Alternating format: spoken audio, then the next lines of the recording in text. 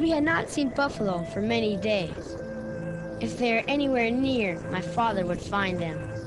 He is one of the best in our village at finding the trail of the buffalo. He is called Strongbow.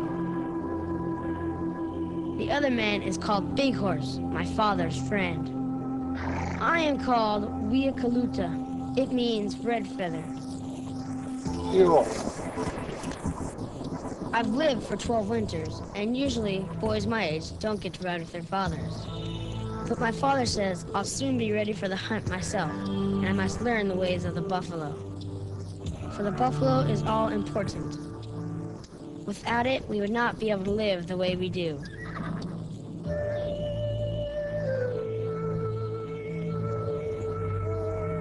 Our very homes are made from the buffalo. Our teepees have been sewn together from buffalo hides.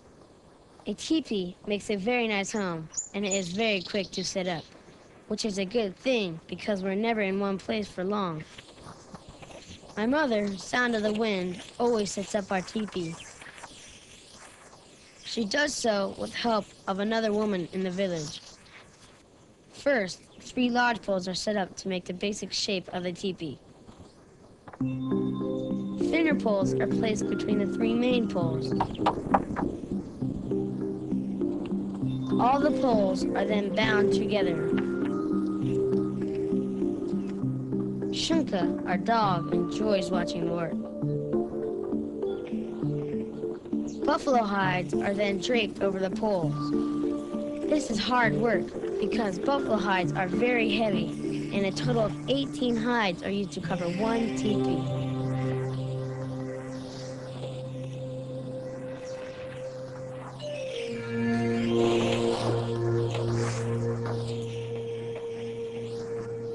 The hides are then stretched tight and pegged around the outside edge. The hammer my mother is using is made from an elk antler. While my mother puts up the real teepee, my little sister, runs like a rabbit, practices putting one up herself. This is how we learn things, by copying our parents.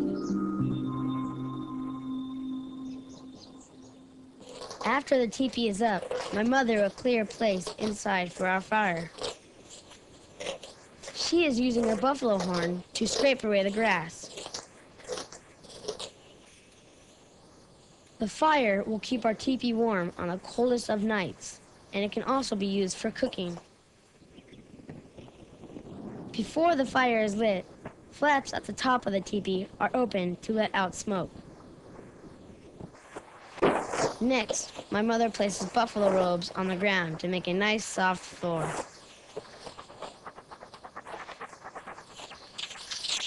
She sets up backrest. These are made out of sticks, and lays out a couple of pillows which are filled with soft buffalo hair.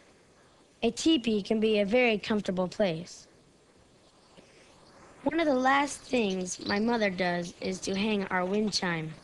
It is made from buffalo hooves and makes pretty sounds when the wind blows against the teepee.